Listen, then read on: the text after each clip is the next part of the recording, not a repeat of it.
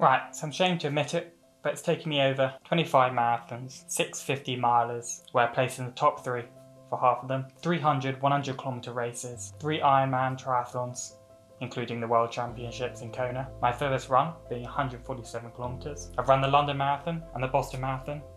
My PB is 2:45, and I ran over 3,366 kilometers last year. And a few months ago, I finished one of my biggest challenges ever, running 100 miles per week for 10 weeks in a row, equaling 1,000 miles. That roughly equated to 23 kilometers a day of running. Yeah, I'll be the first to admit, it's taken me a while to fully appreciate the power of this simple approach to injury prevention. This realization might have prevented countless hours of frustration during injuries and annoyance of not being able to run. I could have saved money spent on physios and prevented multiple painful DNFs. But let's not jump ahead.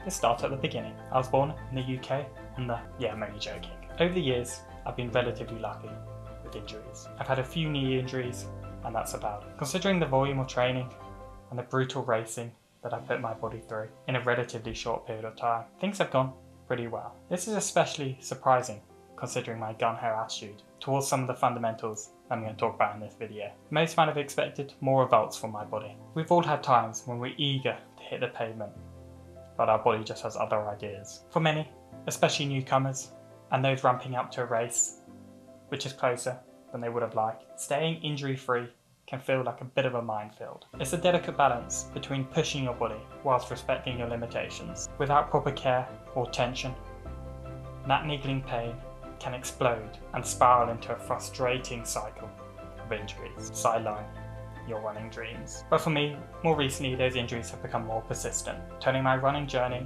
into a frustrating obstacle course. After pushing my limits, running 100 miles each week for 10 weeks in a row, which I know looking back might have not been the smartest idea, since then I found myself in constant battles with my body and with injuries. It was like trying to sprint through quicksand.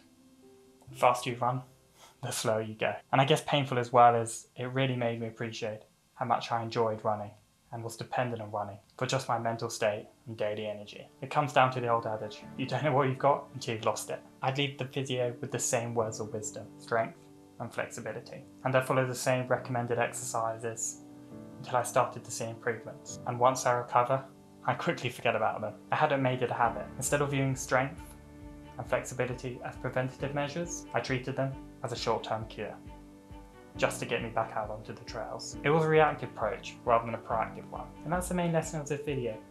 Did you miss it? The simple secret to injury prevention is prioritizing strength and flexibility first as a #1 priority. Turn into a daily habit and focus, not just a side thought, which easily gets deprioritized and forgotten about. If you're thinking, duh, that's so obvious, I have 2 questions for you. Do you stretch and limber up every day? Do you go to the gym 3 or 4 times a week? If the answer to both those is yes, you're a better man or woman than me, and you can probably jump off the video right now. And for the rest of you, those mere mortals out there like me, who are just trying to figure the whole thing out, where you find that life inevitably gets in the way of proper recovery, I want to run through some of the few successes that I've had with turning recovery into a practice. So firstly, and quite simply, I found that turning stretching into like a pre-bedtime ritual where I can spend 15-20 minutes just chilling, listening to some nature sounds, literally, or watching a fun, enjoyable YouTube video has helped me associate stretching with calmness and chill, and something I enjoy rather than just a chore. I've also discovered the magic of using a massage gun. I found that it's been incredibly effective at finding and easing super tight muscles. And every morning I wake up and one of the first things I do is use the massage gun to target and destroy those tight muscles. And I instantly feel that my muscles are more relaxed afterwards. When it comes to strength training, I've learned to strike a balance. Instead of pushing to exhaustion, I focus on controlled and quality reps. This way, my muscles are primed for running, not drained and tired. It's like turning on an engine.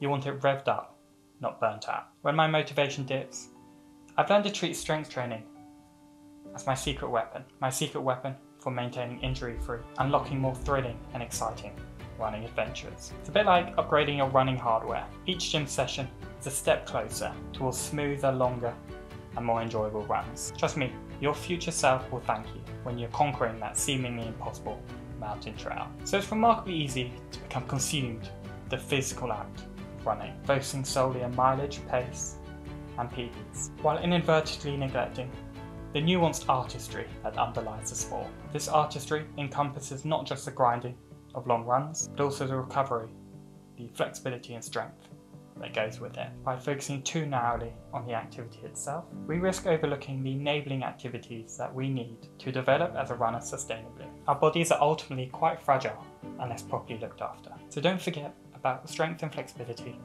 in your running journey. And with that, that's all I have to talk about in this video. Good luck with the injury prevention, and hopefully the video helped. Cheers, and see you soon.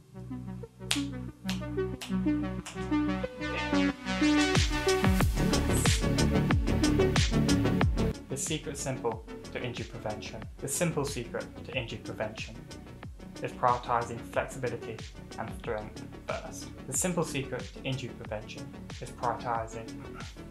The secret simple to injury prevention. Oh, I can't say it.